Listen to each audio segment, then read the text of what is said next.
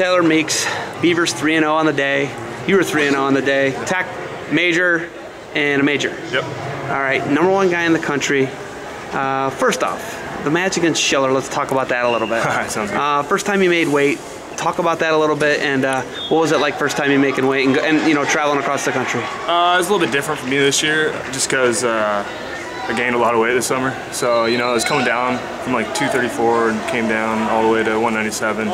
So it was a little bit tougher than usual, and I don't think I'm used to it. Like quite, you know, like the first time I made it. So you know, it was just tough that first time, but you know, I came out. Was the travel weird too? You know, you had to fly across the country. We showed up. We left Friday, got there at night. So it's 3 hours difference from Oregon, so that kind of threw me off a little bit. So it was hard to go to sleep that night. And then Saturday, we got all the weight off, wrestled that night, and then left Sunday. So it was just a quick, you know, trip with me and Pasco. These ones today, you know, these matches today, we watch you, you know, I thought you looked pretty good. The Central Michigan one, you didn't really have much offense going. Yeah. But that guy's a long, lanky guy. He was in on your legs all the time. What do you see? What types of things do you see from this weekend you need to improve upon? I need, you know, I need a straight-on shot. I have a lot of good angles on my, you know, I got a lot of sweep singles going, you know.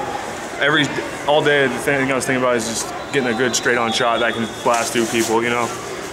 So that's what I'm going to start working on. A lot of travel. Does this travel, you know, we just talked about the travel from the All-Star meeting and the travel here. Does the travel throw you off, or are you guys just used to it at this point? You know, I just get used to it. You know, doing it for 3 years now. I've been on the varsity team, and you might as well expect just to travel and just get used to it, because that's how it is.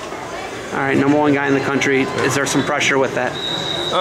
You know, for me, I like to think, you know, it's time to go have some fun. You know, just go out there and you know, take care of business. You know, I don't like to think of all that #1 stuff and pressure, and I don't like to think of that. So, Rodent Rumble coming up. You're gonna have Scott Schiller again. You know it's called the Rodent Rumble, right? Gophers versus Beavers. Yeah, they're both rodents. Yeah. But you guys got that coming up. Do you look forward to that? Oh yeah. I look great. I'm gonna widen the gap, hopefully. So. It's definitely what I'm looking forward to. Not looking for an overtime win? No, I don't like those ones. All right, you got anything else for me? No, I'm good. It's good. All right, good luck tomorrow against Michigan. Yeah, thank you.